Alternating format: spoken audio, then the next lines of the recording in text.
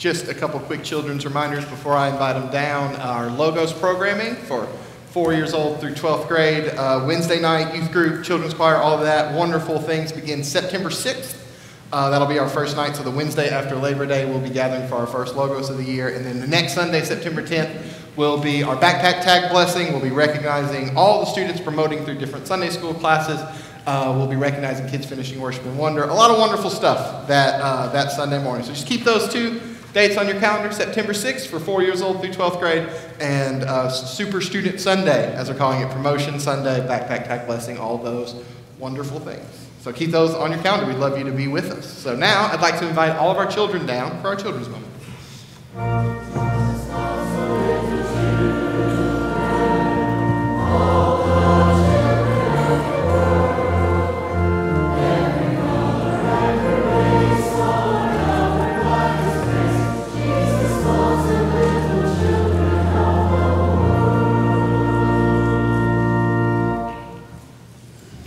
Give everybody a second to come down and find a seat.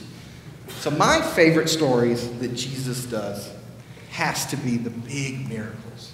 Do you have ever heard of like a story where Jesus healed somebody? Usually the story goes like this. Somebody is sick and they seek out Jesus to find some healing.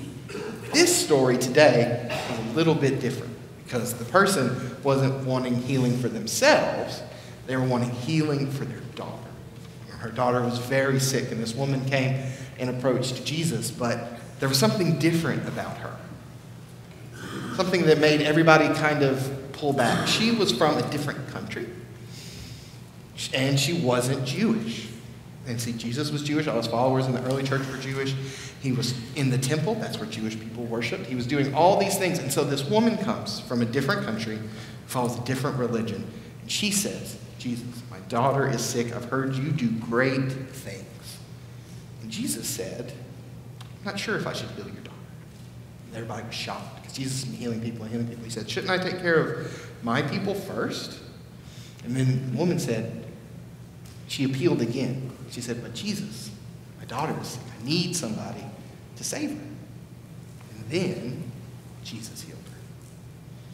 Sometimes, I think the story teaches us too. Sometimes we have to listen to people. When someone says, I need help, sometimes we'll think, I don't know if they need help. Jesus reminds us that sometimes, even people you don't know if you should help, you should help. Because God is here for all people, not just people who live in a certain place or follow a certain religion. God's here for all people. A second reminder is that just because you don't do something right the first time, there's always a chance to do right after.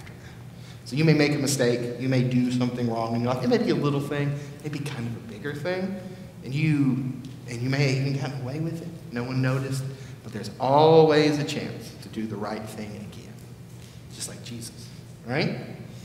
You guys all pray with me? Can you repeat with me after I pray? Say, dear God, thank you so much for new chances.